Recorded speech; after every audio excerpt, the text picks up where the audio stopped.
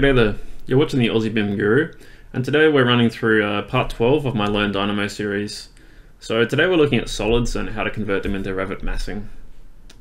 So we've previously looked at a lot of other categories of geometry, and we're getting quite close to the end of the series now. From here we really just have a demonstration of what we've learned, and then just a conclusion of where to go from here. So previously we looked at surfaces, and solids is the next best step from here. So we're going to keep it Revit focused. We're going to work with Revit examples where possible rather than abstract examples that are overcomplicated.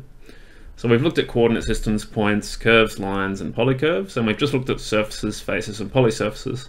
So now we're looking at solids and how to get them to Revit. So we're going to avoid complexity where possible, just because that can usually turn people off Dynamo. And we'll jump into Dynamo now just to show some examples. So I've just built a couple of masses in a Revit model. One's a loft through a few profiles, and it's overlapping in just a box mass. These are both solid generic model masses in principle. I've also got a whole bunch of nodes that we're using as a toolbox to demonstrate how to construct solids in Dynamo and how to interact with Revit solids as well. So we'll just start at the top. So I've started with the most simple types of solids there are. The first one that I'm looking at is what's called a cuboid, which is basically just a cube. Defined by an origin and a width, length, and height. And these can be handy for data visualization. So if you're trying to find points but then graphically show them, cuboids can sometimes be a suitable tool in order to do that.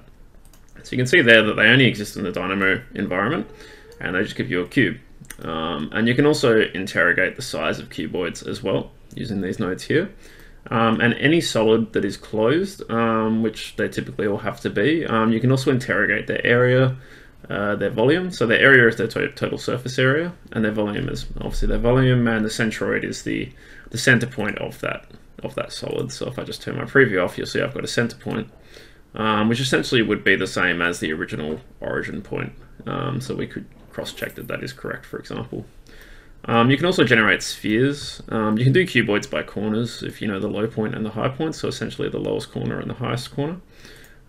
Spheres are basically the same thing. They have a center point or a radius. You can also generate them by 4 points, because any 4 points have to lie on the surface of a sphere, or by best fit. So a sphere that will try to encompass a set of points as well as possible. So a best fit. You can also get the radius and the center point back out of spheres as well. And typically I use these for data visualization as well, most commonly, or to do tests of distances in 3D. So if you want to find out if a certain point is within, say 30 meters, you could do an intersection test using a sphere from a certain point based on another point. There's a lot of other types of geometry as well that you can generate, such as cones and cylinders. But I won't go into those because they're not highly relevant to most design examples. Usually things like lofts will be more useful than these forms, but they are available. And we've shown how to do lofts, and we've mentioned sweeps and revolves based on surfaces in our last tutorial, so we won't go into them in this one in too much detail, but essentially they generate the same type of form, but obviously they're a closed solid instead of just a uniform surface with no caps on the end. So they're the same method generated by cross sections for lofts, for example, but they give you a closed solid as the output. But what we're going to do now, which is more handy, is we're going to deal with element to solid. So we're going to take some model elements. In this case, we've taken this form here and that form there, just by going change, and we'll select, and then that adds that element. Once we've got these, we can basically use the element geometry node in order to get these as solids. So I'll just do a fit, and you'll see now we've got those two pieces of geometry in Dynamo. And from there we can do a lot of things with them. So one thing we can do is, I'll just turn off this box and we'll just focus on this twisted form first. You can basically fill at the edges if you know the edges of the form. So we're going to take this solid and we're going to get its edges, and you'll see that that will give us a list of all the edges. Keep in mind you won't see them as lines, because lines and curves are different things in Dynamo. But what we can do now is actually fillet that solid along those edges by a fixed radius to generate a new form. And you'll see there we go, we have a fillet applied to all the edges of that form. So that's quite a helpful node when you're doing, say, furniture modeling, for example, and you want to turn that geometry into something more smooth. You can also do what's called shells as well. So you can shell inside and outside from the external face. So I'll just stop generating those edges. So if I run that again, you'll see now we have the same form, but it's been shelled further out as a solid. You can also shell inside as well to make forms smaller, I believe. So just something to be aware of. A really handy thing in Dynamo 2 is that by default you'll see that all the geometry just comes out as grey, and it's solid as well, so it's hard to see when things are overlapping. So what you can do is turn off their preview, and you can use what's called geometry color by geometry color and feed geometry into these nodes.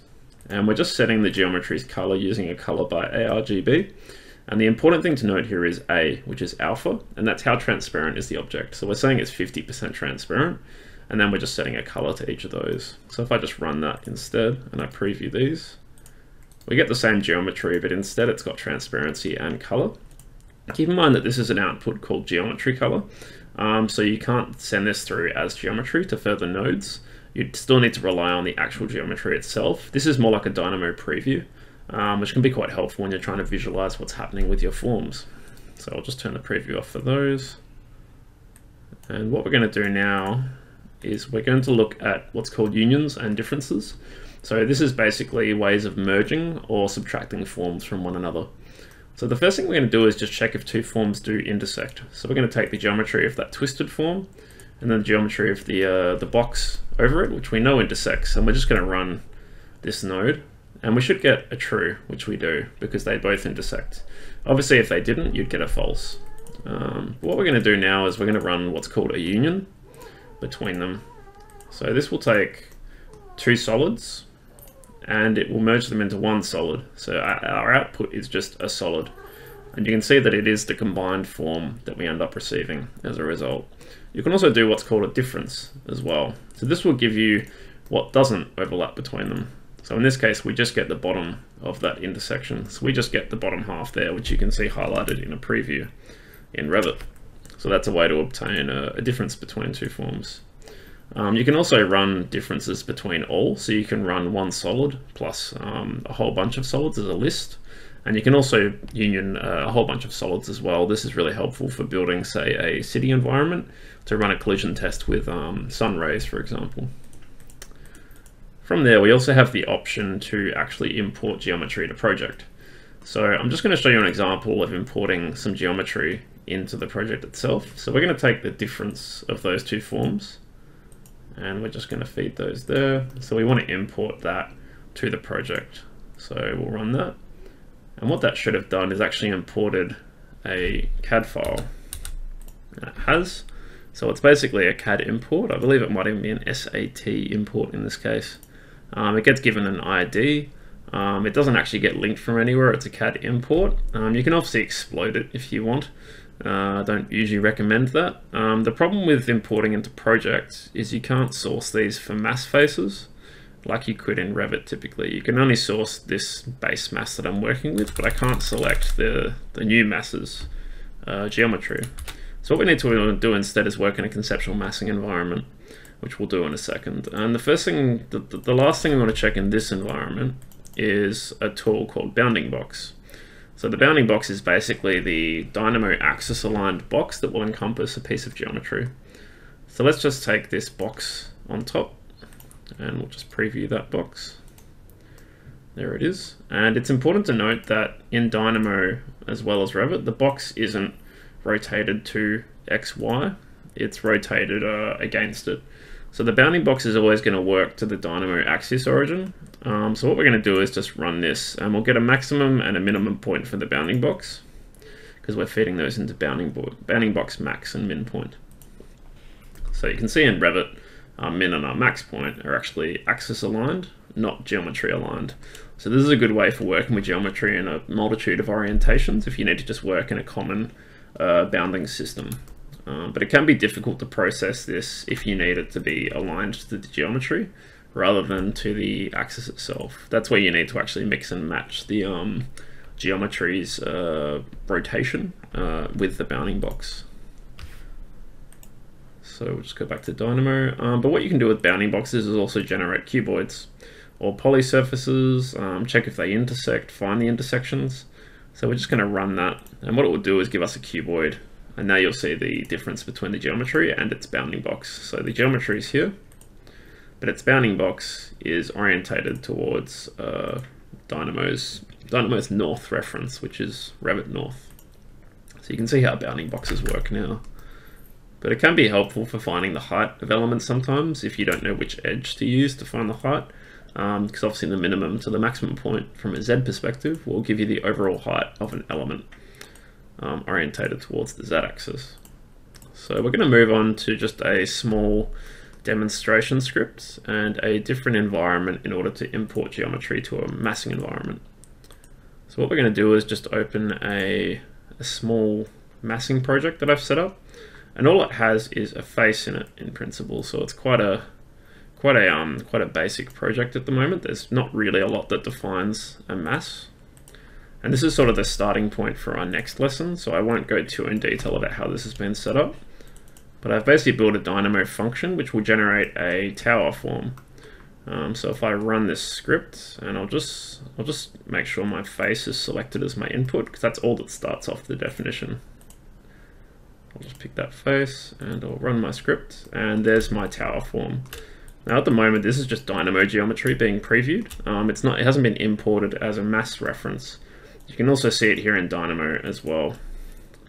I've built the script in a way such that it can be run in automatic mode, and these values can be played with, so you can change the twisting of the tower and change the number of iterations that define the twist, and also the maximum height of the tower as well as where the first level begins at.